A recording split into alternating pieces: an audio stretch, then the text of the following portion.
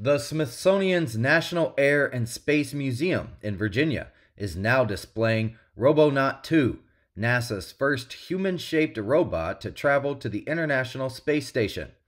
Built in partnership with GM, Robonaut 2 arrived on the ISS back in 2011 via the shuttle Discovery, aiding astronauts with tasks like inventory and cleaning.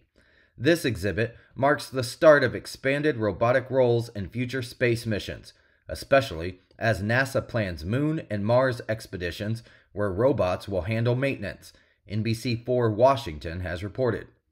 Positioned near the Discovery shuttle, Robonaut 2 will remain on display for at least several years.